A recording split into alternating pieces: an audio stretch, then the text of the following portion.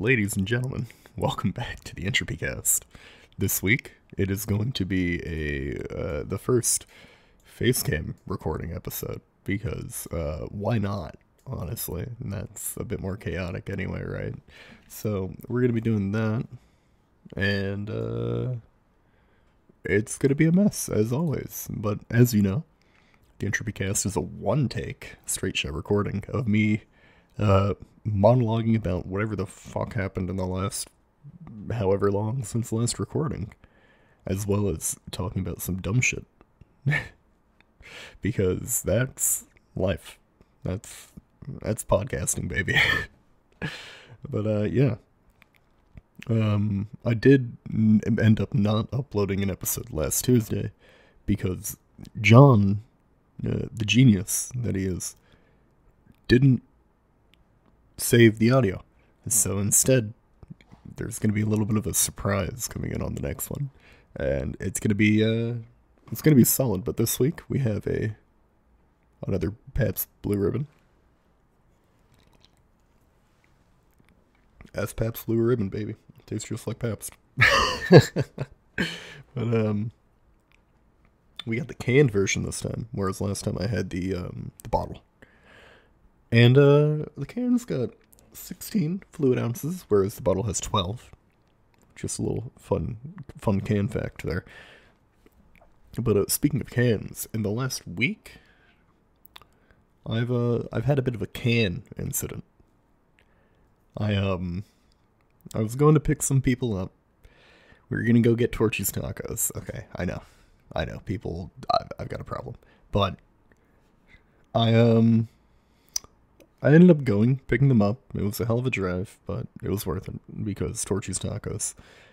And on the way back for the first time, because I also took them back, on the way back for the first time, I had picked up a Monster can when I was refilling my gas. It was a Monster can about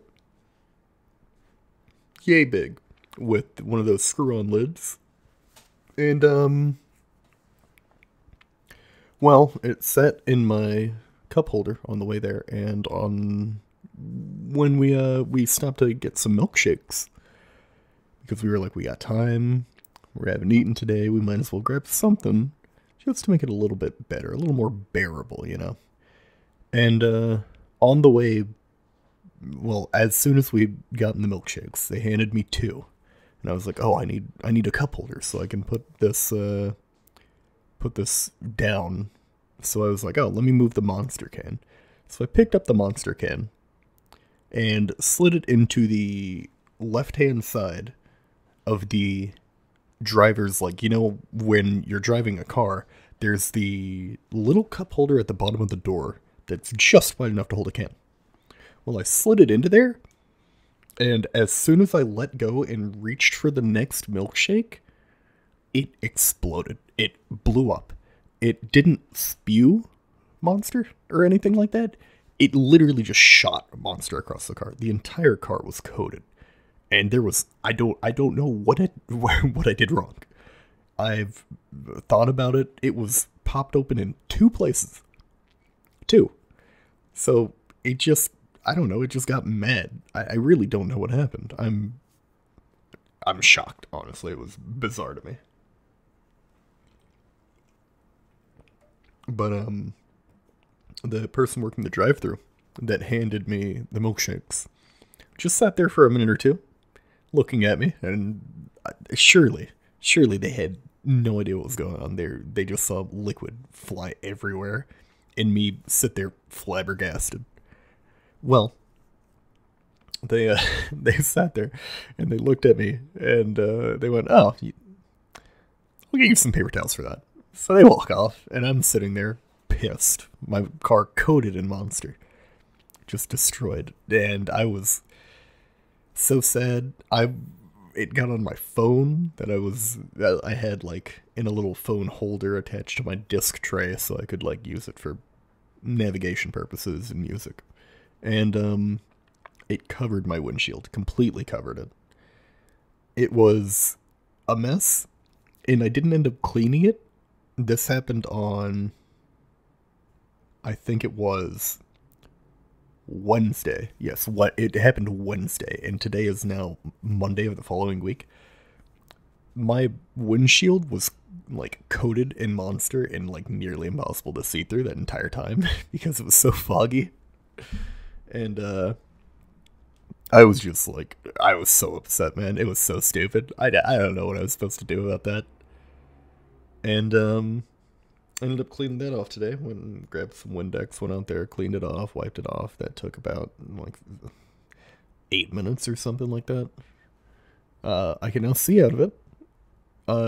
However, whenever I kick on the AC or the heat, my car smells entirely of Monster because it got in the vents, and I'm gonna have to live with that for the remainder of this car's life.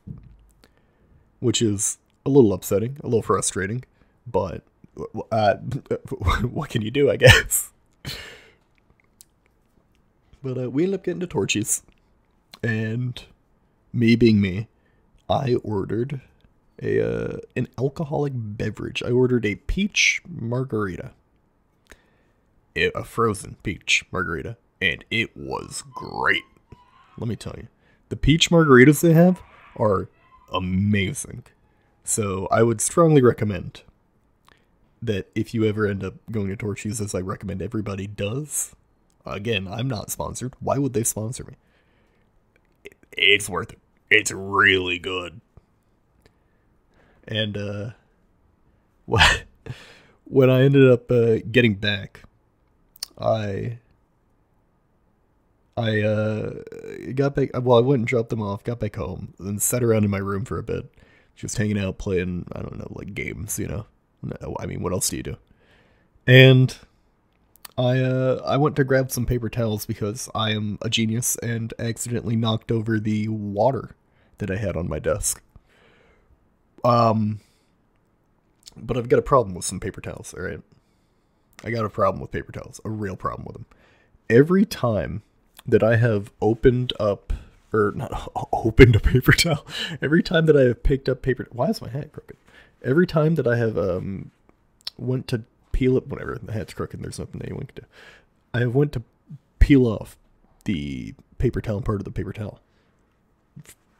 I went to the the paper towel, and they're generally like 2-ply or something.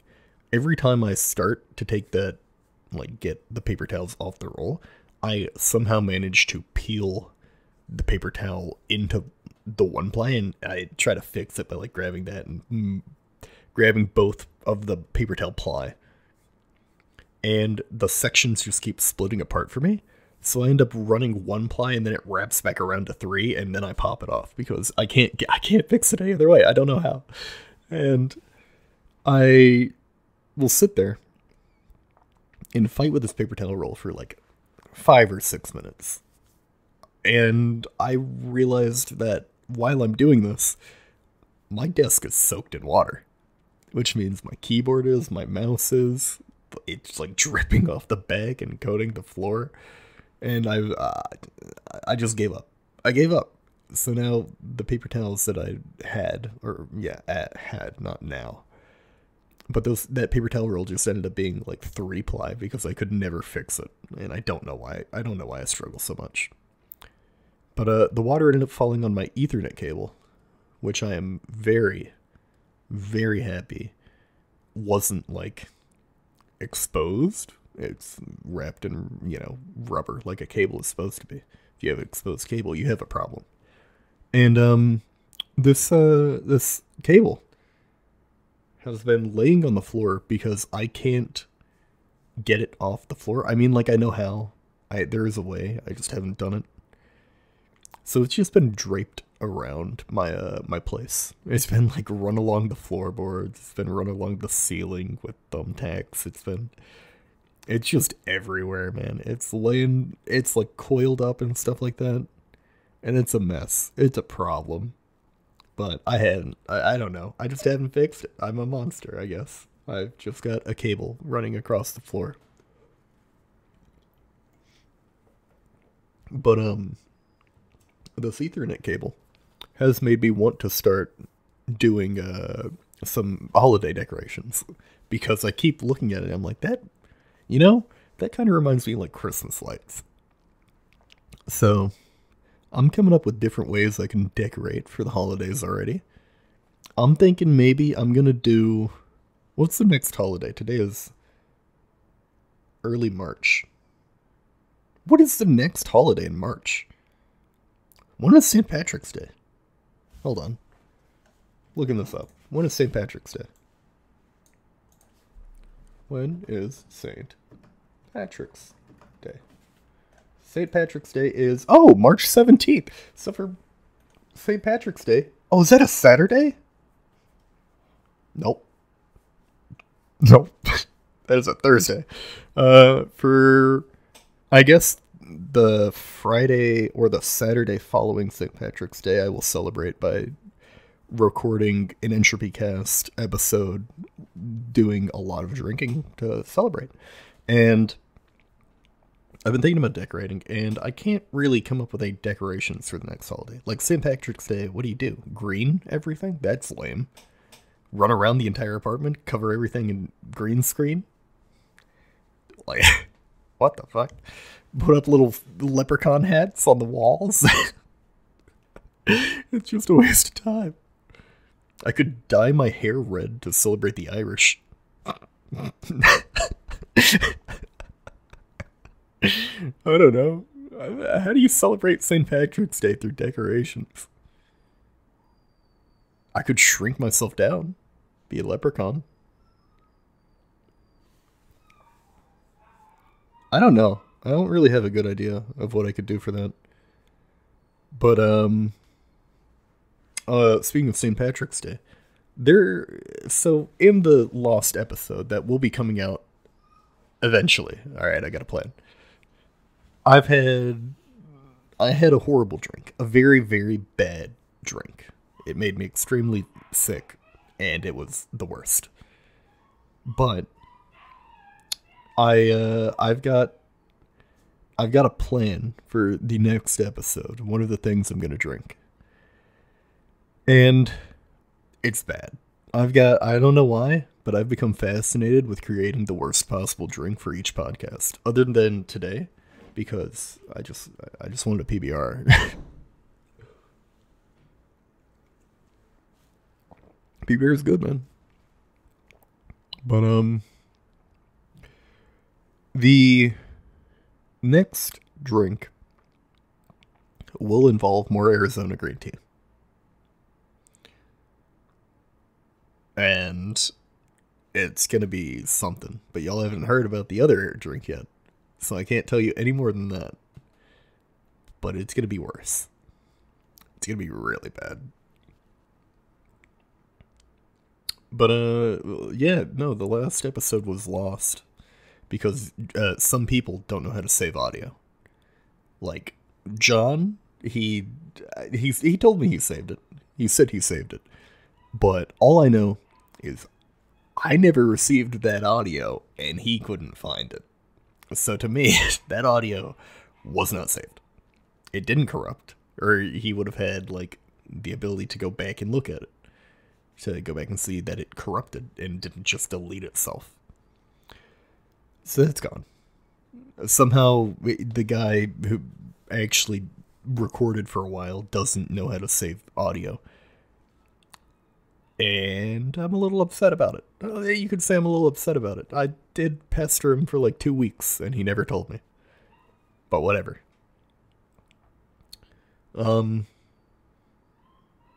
However, one thing that I did do in that podcast is I knocked over my hairbrush, which I never mentioned, but that fell and shattered. And it just scattered some hair around. But the problem with that is that I got like long hair. You know, hold on. I got long hair. See? And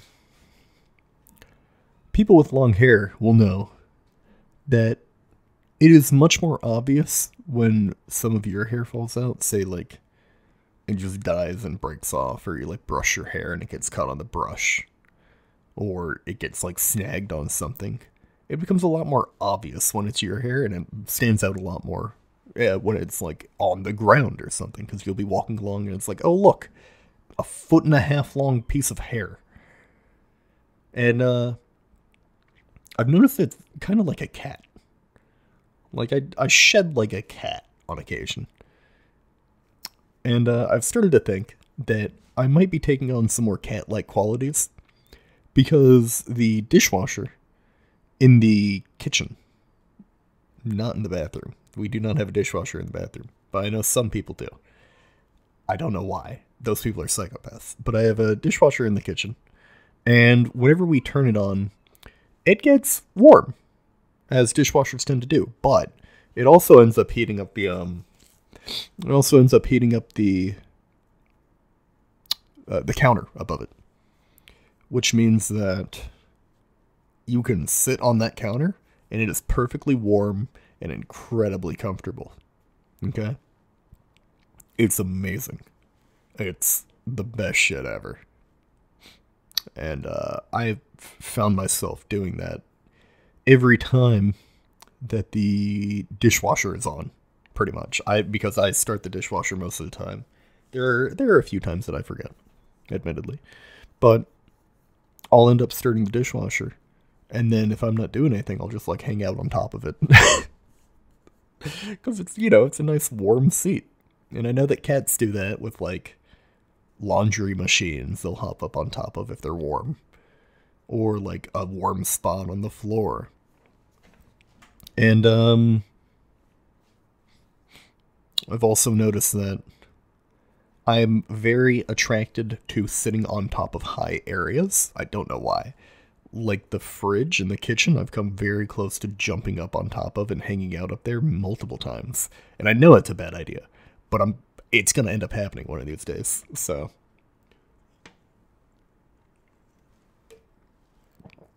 I fully expect it.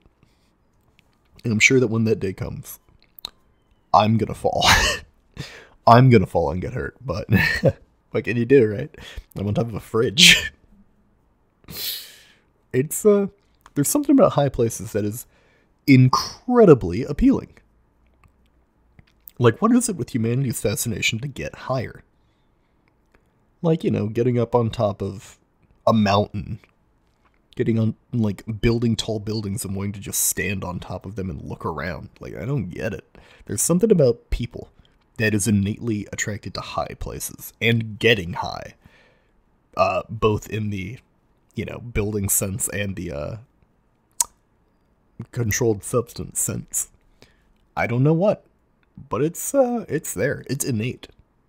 Like the ability to start fires. And it's like I don't know, man. Another thing that's innate though is Microsoft Edge is innate to fucking Windows nowadays. And that doesn't sound like a sentence that makes sense. But Microsoft Edge will just reinstall itself if you uninstall it, or if you remove it from your taskbar. If you restart your PC, it will just show up on the taskbar again. Like, I'm looking at it right now, and I know for a fact I removed it. Every single time it's come back. Speaking of which, it's gone. Next time, it'll be back. And I'm going to be very upset, because it's always stupid. I don't understand why it keeps coming back. It doesn't make sense to me. I've already told it to, like, uninstall. But, does Windows, or Microsoft more so, think that forcing Microsoft Edge onto the taskbar will get them more users because they're like, oh, well, I can't get rid of it, I guess I'll start using it? Like, I don't understand that business idea, or that business direction, I get. What is the word I'm looking for? The business plan. I don't understand that business plan. If we force ourselves to show up, people are gonna have to use it. If anything, I'm less likely to use it now out of spite. Like, just to spite Microsoft, I now avoid using Microsoft Edge more than I would have had it not installed itself down there.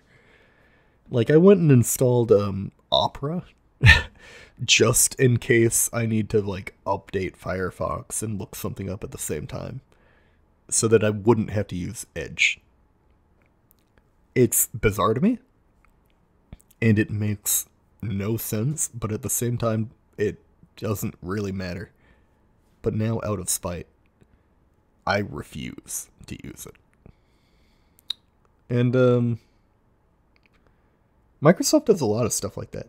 Like Cortana, that I keep shutting off and it keeps coming back. I don't get it. And also, the Cortana icon is stupid. It's a circle. It's just a circle, man. Come on. Windows does a lot of, or Microsoft does a lot of dumb stuff. Like, they ended up, I mean, I guess it's not dumb, but it's more absurd to me. They ended up buying out Activision Blizzard for how much? Like 7 billion or something? Or 70 billion? Those are two vastly different numbers, but it was in the billions by a substantial amount. That's insane. That's insane. They bought it out at the time that they're going through all the, like, lawsuits and stuff like that. They've got to have, like, a few big plans for that company. Or they're just buying the lawsuits. And, it's going to be a mess. And it's going to be something. But that does mean that they will now have the ability to hopefully have better management, which will lead to more Activision Blizzard games and less interior problems. I'll just say that to avoid going in depth on it. Maybe now that they're backed by a larger... this is very hopeful and optimistic. Maybe now that they're backed by such a large company, they'll sort that stuff out. But I doubt it. This is Activision Blizzard we're talking about. There's been a lot of opportunity to fix it, and they've chosen not to every time. However, there's no way they end up actually putting out any games, I will say, any new games under the Microsoft Activision Blizzard label within, like, 6 months or a year, I bet. Because they have to completely restructure everything. Now that Microsoft owns them, any games that were slated to come out soon are not going to come out anytime soon because of the new developmental process they're going to be put through, which is both good and bad because it will result in a little more in-depth quality control, hopefully. Microsoft games are generally high quality. They lack some things in many instances, but they can be good. And, hopefully they don't end up being like a Diablo Eternal thing where people are like, man, I hope you have cell phones or something like that. Or don't you all have phones? That was a mess. And we'll see. I mean, I guess we'll have to see. It's worrying, but I'm looking at myself over here in the camera. And I'm seeing this Pepsi Crystal hat that I've been wearing. I've had this for about 4 or 5 months now, I think. And I will say, I'm turning into a bit of a hat guy. I'm looking at hats. I'm looking at not beanies or whatever the other one is, the one with the palm. I don't remember what they're called. I'm enjoying wearing them because they keep like my long hair. Oh, hold on, I gotta fight with it. Oh, there it is. Hold on. Come on, green screen. There you go. Yeah, you can kind of see it without it. The green screen getting pissed. It keeps the hair out of my face if it ends up coming out of the man bun at all. And it's just kind of useful. Like, I mean, it looks decent, I would say. The hat kind of complements it. I would say if I wasn't wearing a hat right now, I'd look a bit odd. And as well as my glasses that I'm normally wearing, but I didn't feel like wearing at the moment, I think the whole look comes together and makes me look like a 50-year-old. Which I wouldn't say is a positive thing, but I will say I get carded a lot less. So, it makes buying alcohol easier. That's all I gotta say about that.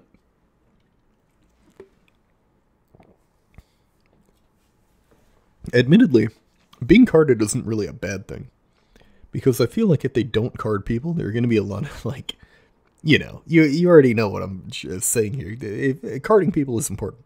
But getting around the entire carding thing by looking older, by wearing glasses and a hat, is insane to me.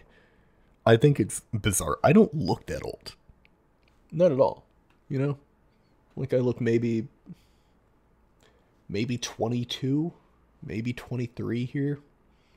But as soon as I put these fucking glasses back on, man.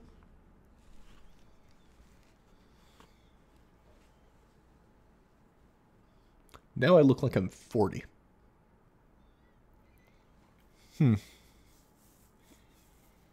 Yeah. Yeah, I look old. Especially if I look straight on and I'm here. You know what? I'll even sit up so that you can see me just looking straight into the camera from here. I look old. So we take them back off and get comfortable again.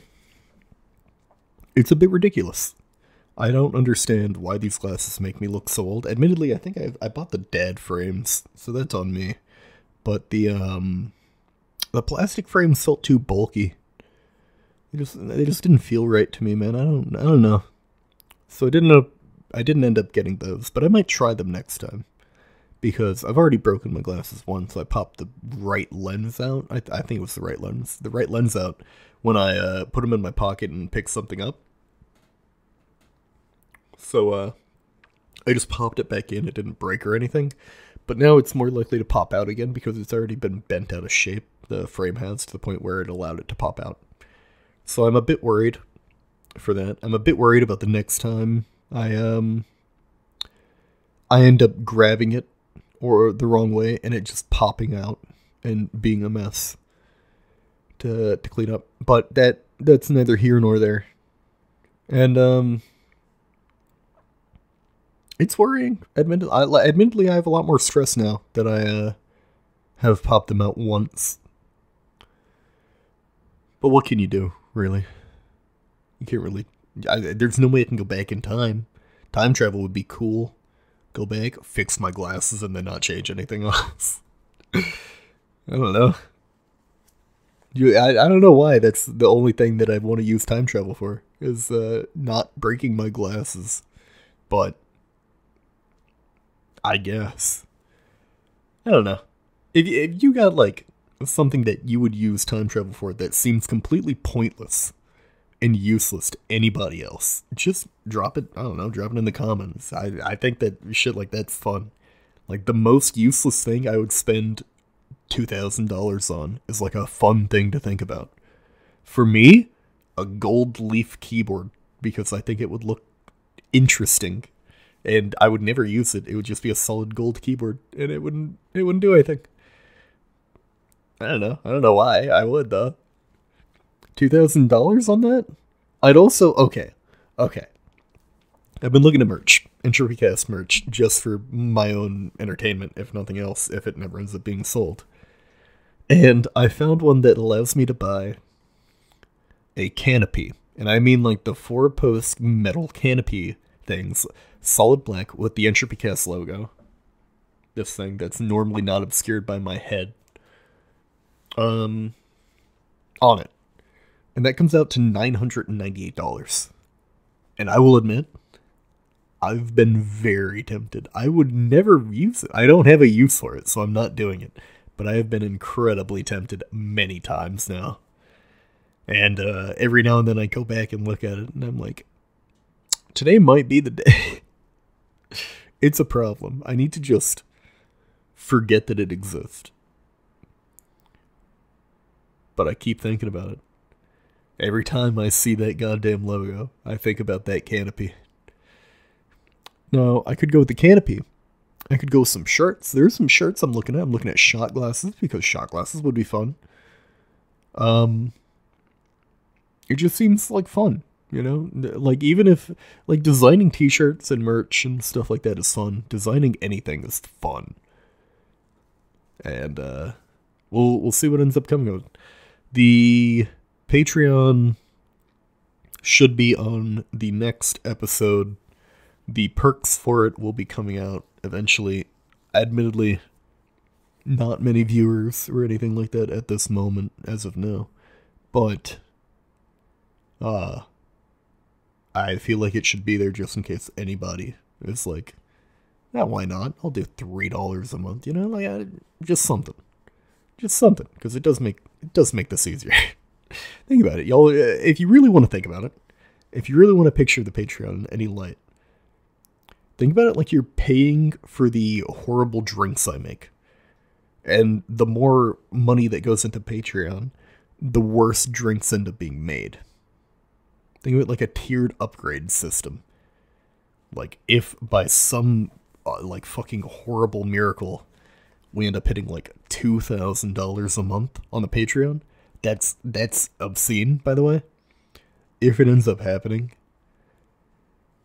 I will end up drinking some horrible stuff. And when I mean horrible, I mean, like, mixing 6 different alcohols in, like, milk. And I mean, like, it's just gonna get worse and worse each time. I will say every $500 mark we hit. I will say every $150 mark up to 500. So that's 3, so it's 150, 300, 450. And when we hit 500, I'll do one then as well, just for posterity's sake, just to keep it even. And then at 750 and 1000, I'll do stuff. And then at 1.5 and 2K, and then we'll see what happens from there. That's too far out. That's way too far out for me to plan anything. But some dumb stuff will happen at each one, whether it be drinks or whether it be a podcast at a stupid location that makes no sense and no one will understand. Like me just going out to, I don't know, flying to Idaho and doing one in a potato field. It's just stupid. Yeah, like that. The money from the Patreon will be funding the dumb shit that happens on this podcast, and that's it. It's not going into pretty much anything else. It'll like yeah. It'll just be podcast money. We'll see. Fun shit. I'll tell you what. If we end up hitting $1,000 a month, one of the first things I will buy will be the Entropycast canopy. Okay, one of the first, just because I think it would be fun. Hey, we can use that in all the future outdoor recordings. But yeah, that being said, let me know if you got any stupid ideas for that. Let me know if you got any location ideas for the podcast. Let me know if you got any time travel uses that are completely pointless and literally useless. And, like if you enjoyed it, subscribe. The playlist is up there. You can check that out if you want. It's got all the episodes. And, yeah. Have a good one.